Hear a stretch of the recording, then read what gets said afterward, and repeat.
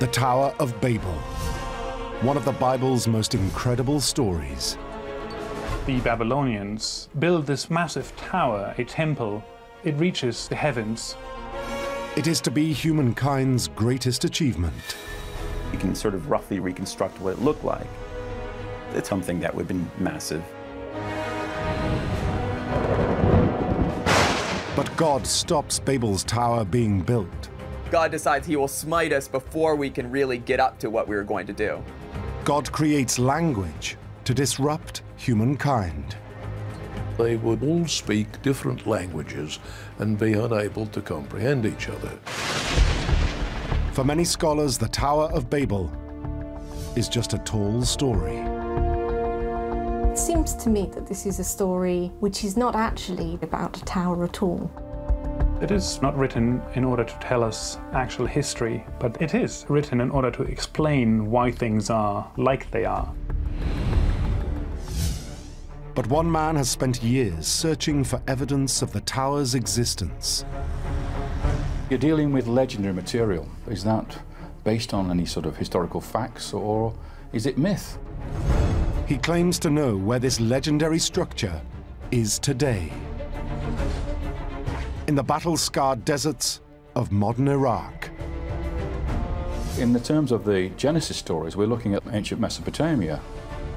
He believes he can prove that work on this tower was suddenly stopped. The amazing thing is that when they were building it, it was never finished. It was abandoned to the drifting sands. So that's exactly like the Tower of Babel story. And if he's right, it could explain the rise of one of the greatest civilizations the world has ever seen. Humans move from one place to another. They migrate, and they change the society of which they move into. But can he prove that the Tower of Babel is more than just a myth?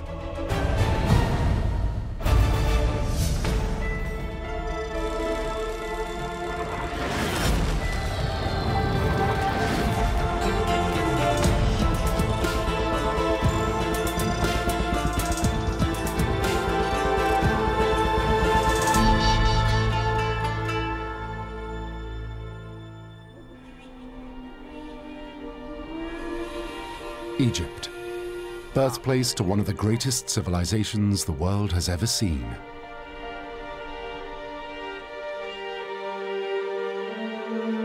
Ancient Egypt was an advanced and prosperous nation, a land of pharaohs and kings, pyramids and hieroglyphics.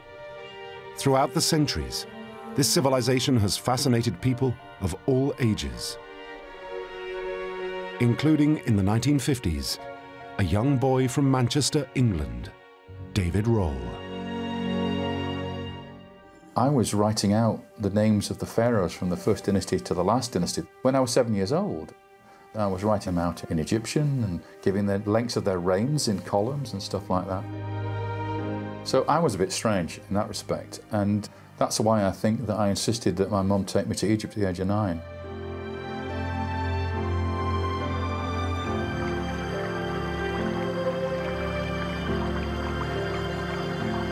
Rohl's trip to Egypt turns a fascination with this ancient culture into an obsession. He travels down the Nile aboard a royal boat. And as dawn breaks, the boat moors near Abu Simbel, two massive temples carved into a mountain. And young David Rohl is allowed to enter this spectacular sight alone. So there's me, this little kid, 9 years old, walking towards the Holy of Holies. My way is lit by the sun rising across the river, and the shadow of this little kid is stretching towards the Holy of Holies in the center of the temple. That's an introduction to Egypt.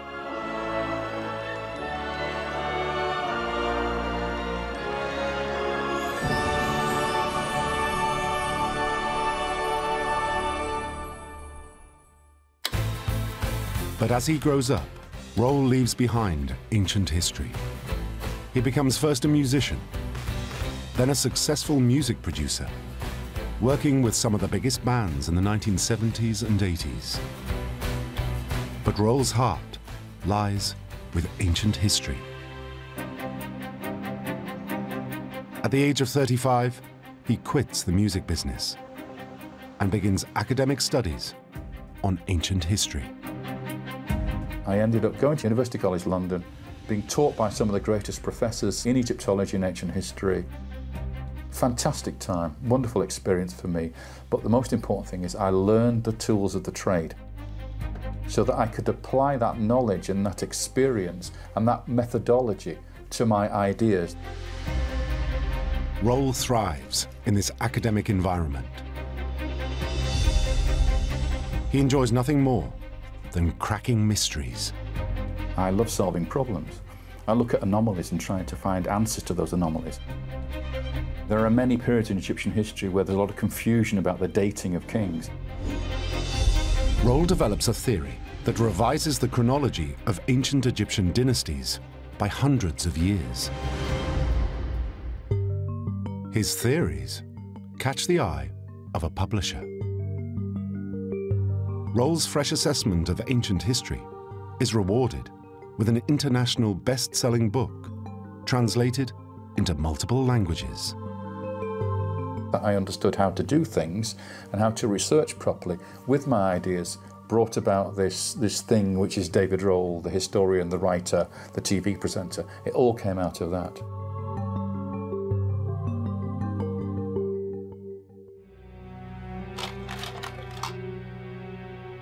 Rohl quickly earns a reputation around the world for his bold perspectives on ancient history, and his relentless desire for solving historical puzzles takes him even further back in time, to the opening chapters of the Bible, the book of Genesis. The obvious thing to do was to go back in time to the book of Genesis and look at that earlier material. But that's scary, because when you're in that era, you're not dealing with traditional history, you're dealing with legend. But Rohl isn't put off. On the contrary, he is excited by the challenge. Many of the stories in Genesis are set in ancient Mesopotamia, a fertile land between the Euphrates and Tigris rivers. Today, this region includes modern-day Iraq, Syria, and Turkey.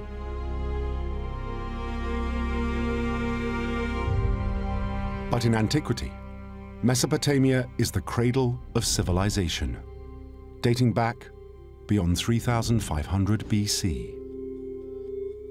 According to the Bible, it's the setting for the stories of the Garden of Eden, Cain and Abel, and Noah's flood. But it's also the setting for one story Rohl believes he can crack: the legendary Tower of Babel.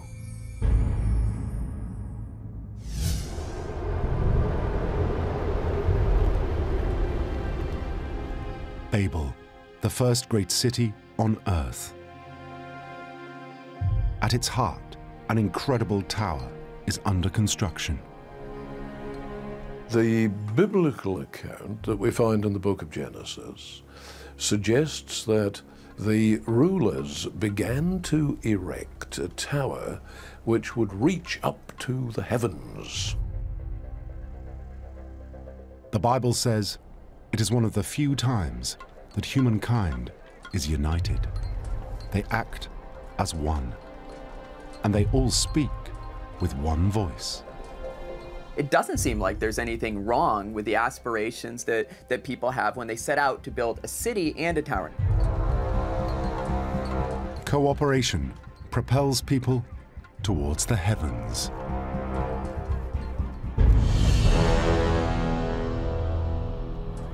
It is then that God becomes aware of their actions. He comes down from the heavens to see what they are building. The one God didn't approve of all this, and he did not want them to come up and peer about in heaven and interfere with what the gods and angels were doing. God believes humankind is not to be trusted. He suspects that we're up to no good. And of course, that frailty of human nature and our propensity to do bad or to do evil has already been established throughout the course of the early chapters of Genesis. It seems that God rather suspects that this will be the case with the Tower of Babel. God acts swiftly. He confuses their languages. He decided that he would cast upon them the curse of Babel, that they would then all speak different languages and be unable to comprehend each other.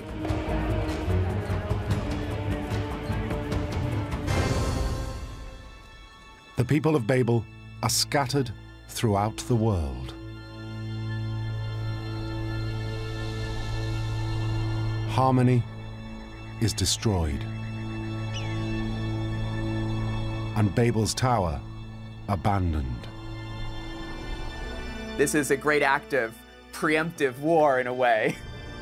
God decides he will smite us before we can really get up to what we were going to do.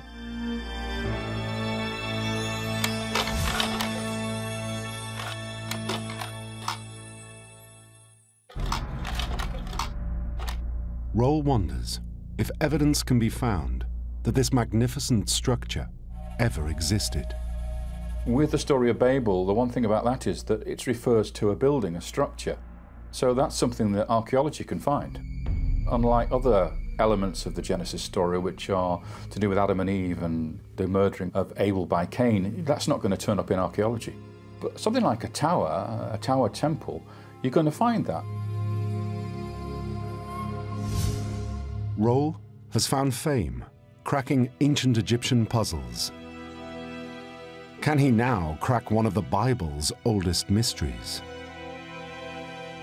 The true location of the Tower of Babel.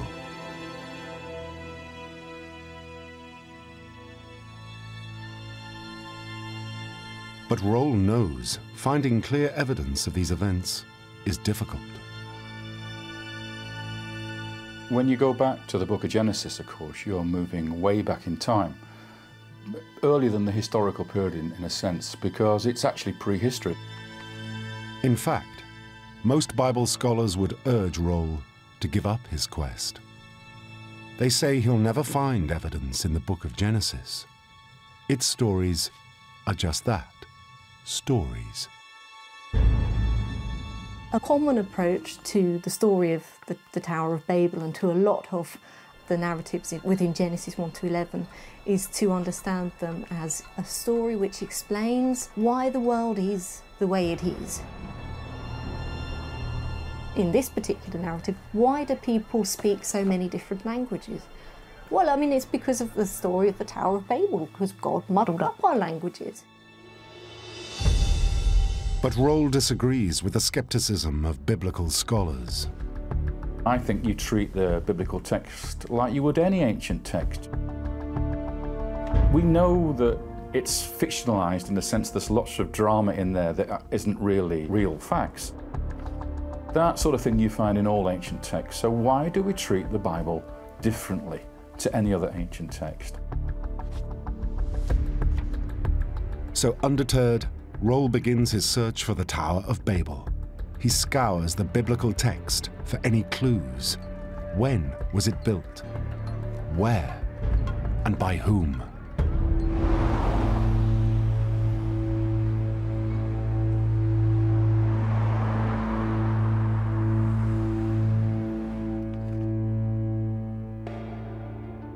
No one knows the precise dates of the Genesis stories. The convention is that they happened in the 3rd and 4th millennium BC, between 2000 and 4000 BC. Elsewhere in the known world, it's the dawn of ancient Egypt. But it's also the cradle of the very first city civilization on Earth, ancient Mesopotamia. This land will be home to Sumerian, Assyrian, and Babylonian empires. If the Tower of Babel is anywhere, it will be somewhere in this fertile land.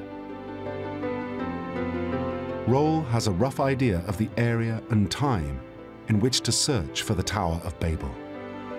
But to home in on the precise spot and time, he needs more data. The chapter on Babel in the Bible has nothing useful, so Rohl looks for clues in the chapter before, known as the Table of Nations. It lists the descendants of Noah's 3 sons. The Bible says that humankind descended from these 3, and each nation's ancestor is said to be linked to them. So the story just says that these people are born. We don't get any details.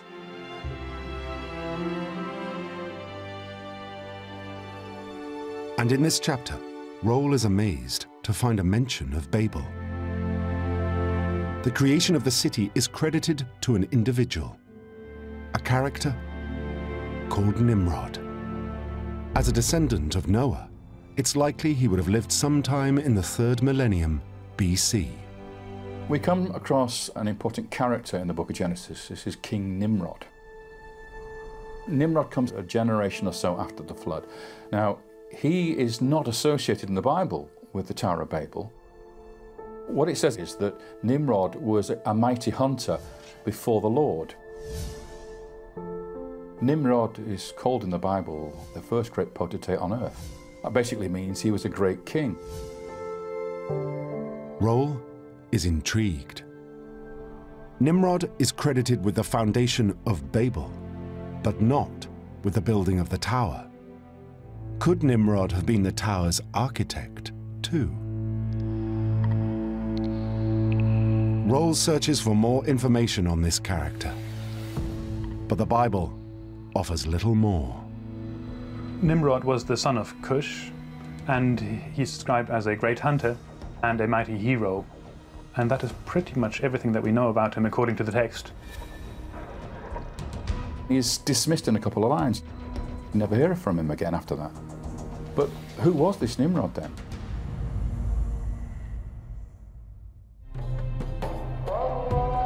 Jerusalem, the Holy Land. No one knows exactly when the story of the Tower of Babel was first written down. Most experts would say sometime in the 1st millennium BC, between 500 and 1000 BC.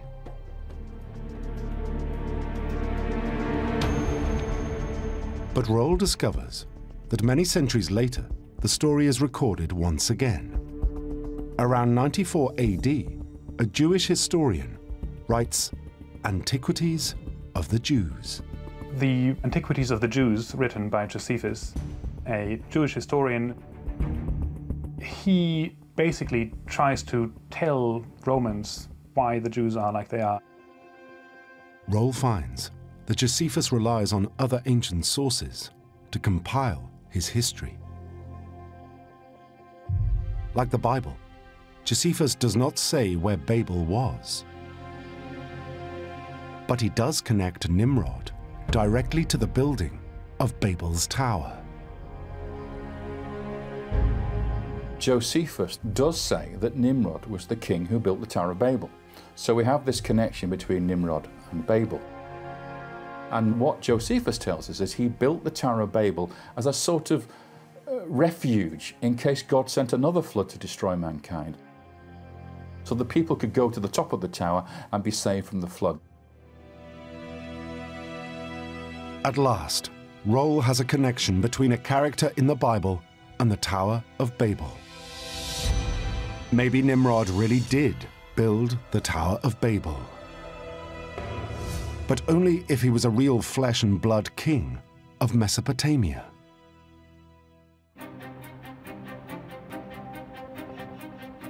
In the heart of Oxford, hidden amongst the towering spires and numerous colleges, lies the Ashmolean Museum. Inside, a department of antiquities that houses many treasures from ancient history, including many from the southern region of Mesopotamia called Sumeria. Rohl zeroes in on a clay prism, a about 20 centimeters high, dated to around 1800 BC. Each side transcribed in cuneiform script the ancient text of Mesopotamia. It is called the Sumerian King List, a roll call of every king who ruled Sumeria, the first civilization of ancient Mesopotamia. If you're going back to the earliest period of Sumerian history, it's logical to look at the King's List that we have for the Sumerian period, and we have a document which lists all the Sumerian kings. So we can look for this King Nimrod of the Bible. We should be able to locate him in that King's List. But Rohl knows he must treat the information with caution. The Sumerian King List describes a reality that never quite existed, of various dynasties sort of handing power to each other peacefully almost. From historical reality, from other texts, we know that that never quite worked out that way. Rohl examines the King List carefully.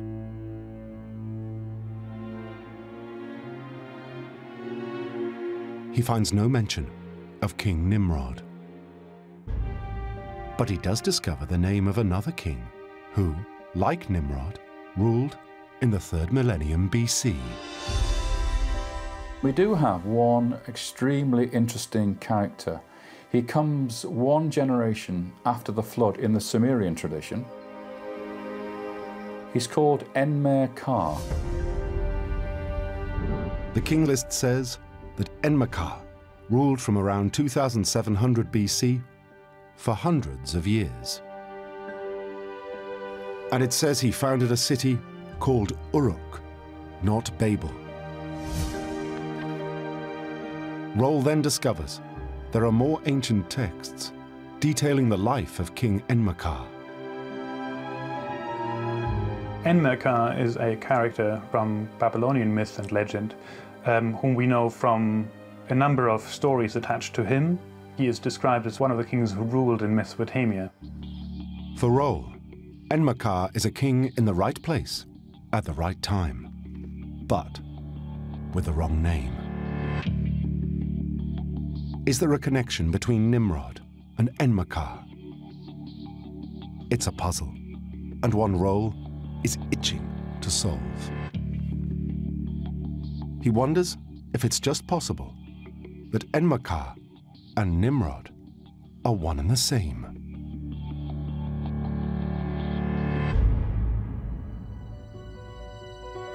Rohl begins to deconstruct the name of Enmer-Ka. Now, this Ka element at the end, K-A-R, is actually a Sumerian word for hunter. So we have Enmer, the hunter. So he's very much like the mighty hunter Nimrod. Rohl is intrigued. Two names, one from the Bible, one from Sumeria. Both kings, both hunters, both rulers between 3000 and 2500 BC. Could Enmer the hunter be the builder of the Tower of Babel?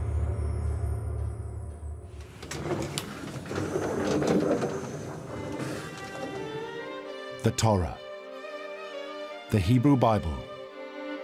Such scrolls, written in ancient Hebrew, are used inside every synagogue around the world. And Rohl believes Hebrew writing may help him solve the mystery of the Tower of Babel. Ancient Hebrew text is unusual, as only the consonants are written down.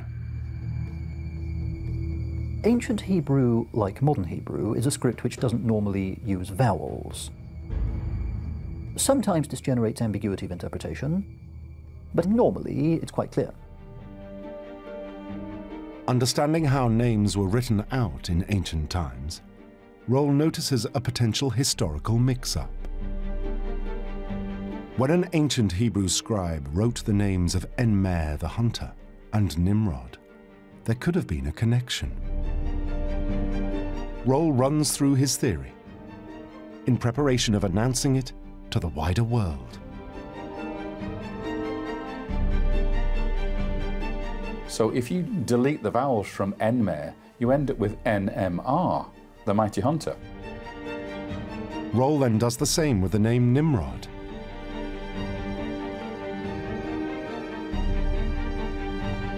It's a perfect match.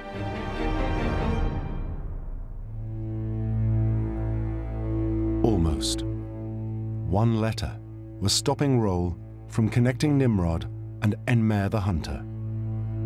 Nimrod has one extra consonant. The only difference is we don't have the D at the end of Nimrod. It seems a trivial detail, but a consonant can change a word's meaning. Rohl is forced to investigate further. In the original Hebrew, the Bible is full of puns. In the case of Nimrod, the extra D turns the name into a verb, to rebel. The name Nimrod could be understood as a verb form, meaning we shall rebel or we will rebel. And therefore any ancient Israelite listener who hears a story about a character called Nimrod will expect some form of rebellion in that story. Rohl believes that this means that Nimrod might not have been a real name, but just a play on words. And therefore Nimrod and Enmer the hunter were one and the same. We know that Nimrod was the person who rebelled against God for destroying humankind in the flood and built the tower. So what the scribe has done is he's taken the name Enmer, NMR, and added the D to become Nimrod, we shall rebel. So you get Nimrod the mighty hunter in the Bible, and you get Enmer the hunter in the Sumerian text.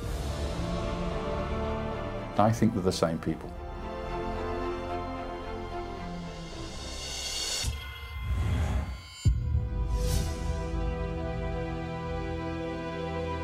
Ever since he was a young boy, David Rohl has dedicated his life to understanding the ancient world. He believes he has now at last located a mythical figure who built the Tower of Babel. All he has to do now is find the tower itself.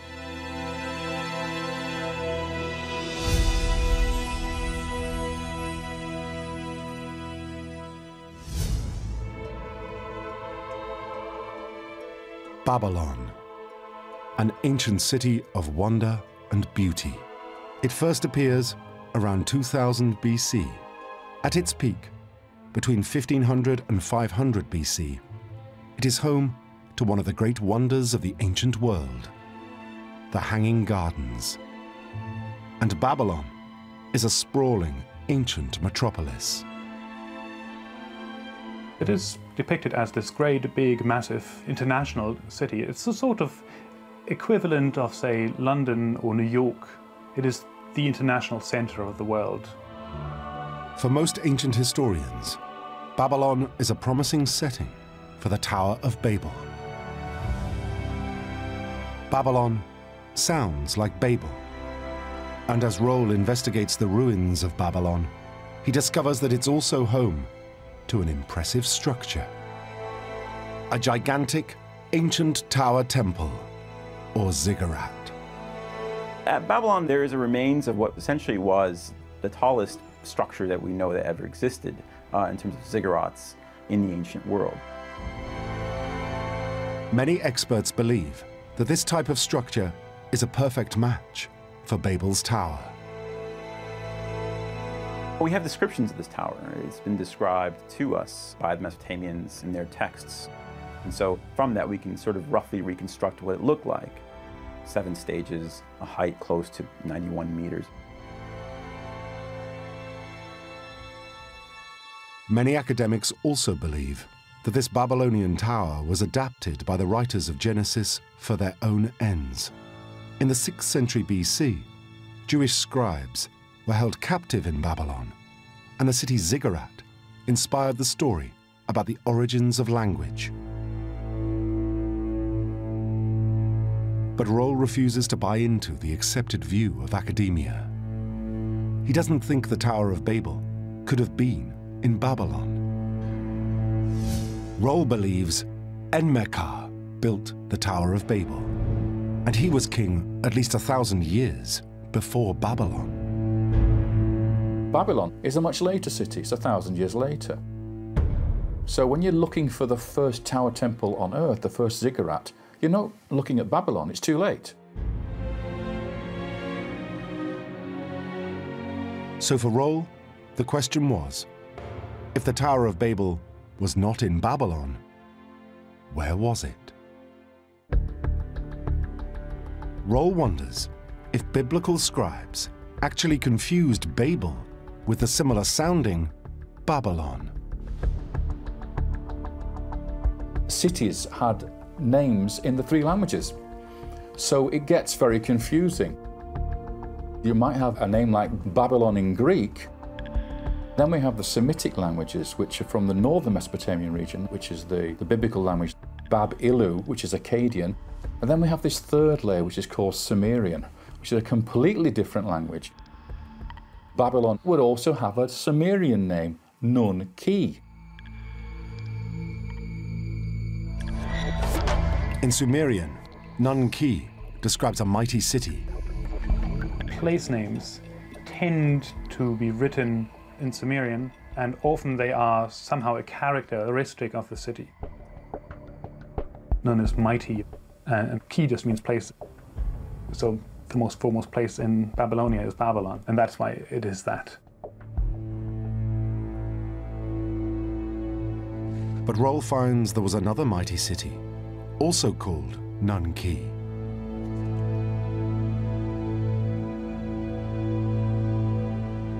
So we have these 2 places with the same name, Nun-Ki in the north and Nun-Ki in the south.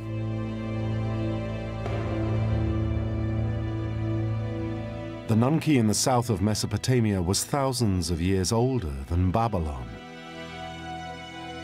And it was known by another name, Eridu. Maybe the Tower of Babel was not in Babylon, but in Eridu.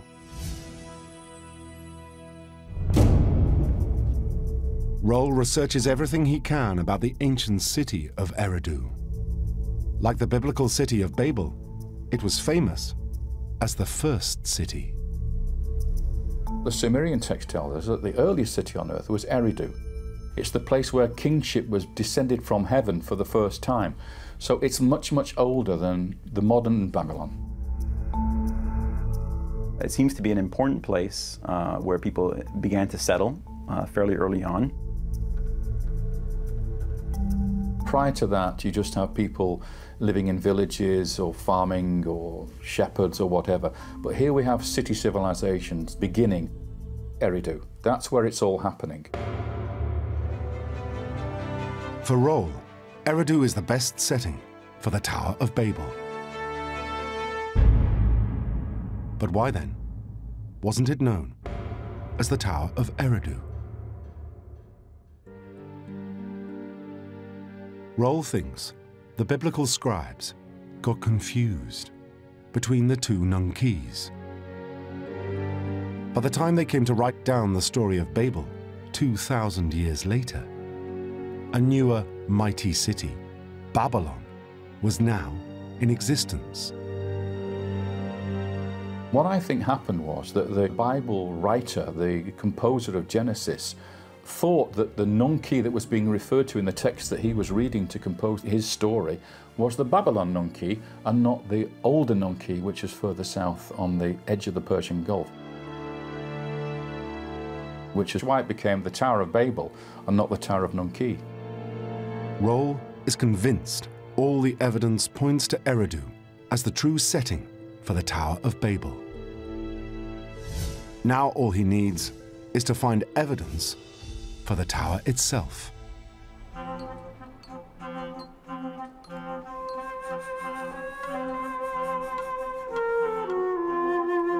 During the 20th century, Mesopotamia is the focus of numerous archaeological digs. Their aim, to discover everything they can about the ancient ruins in this region.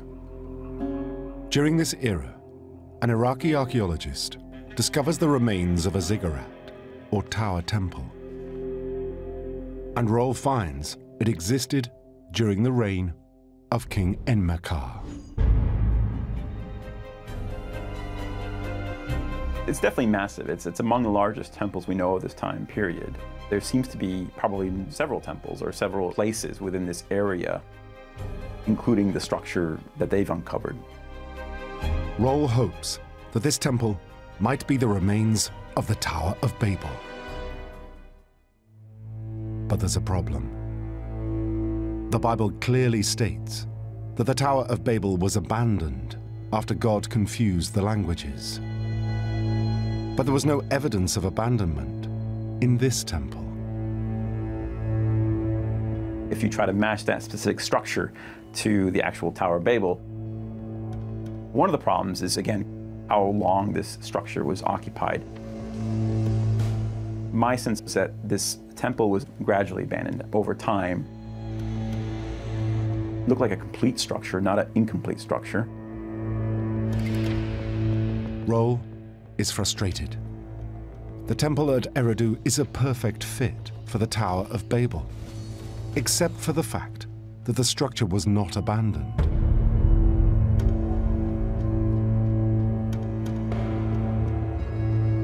Rohl looks again at the reports. He notices in the excavation reports there is something else. Behind Temple 1, a platform. To Rohl, it looks like the first layer or a base of a much larger temple. That's essentially what a ziggurat is. It's a platform temple, which is built higher and higher with a staircase going up to the house of the god on the top of the artificial mountain. So it's the first big tower temple in the region. And the amazing thing is that when they were building it, it was never finished. It was abandoned to the drifting sands. So that's exactly like the Tower of Babel story, because that temple was never finished as well.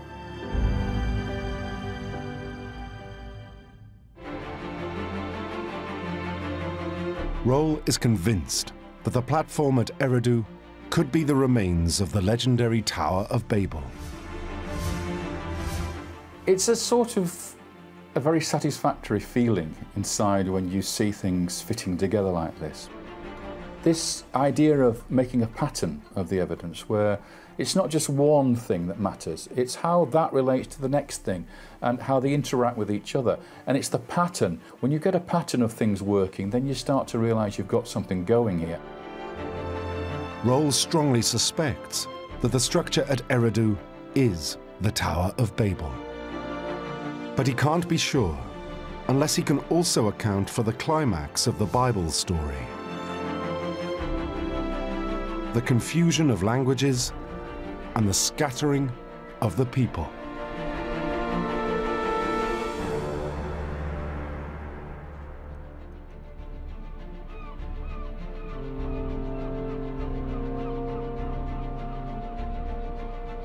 The Statue of Liberty.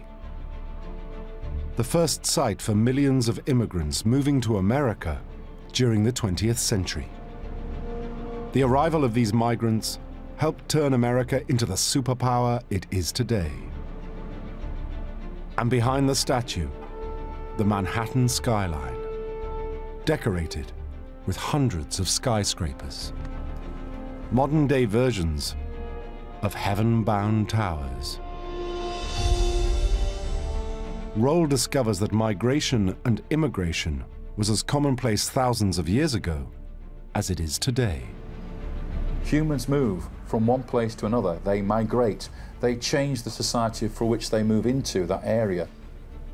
People going to the Americas, for instance, crossing the Atlantic and bringing new ideas to America. The same sort of thing was happening in the ancient world. And Rohl wonders if the Tower of Babel's confusion of languages could have been caused by immigration. We get to this question of the idea of the dispersion of the nations following the abandonment of the Tower of Babel. When we get the confusion of tongues, the idea of multiple languages coming into the region, different ethnic peoples arriving.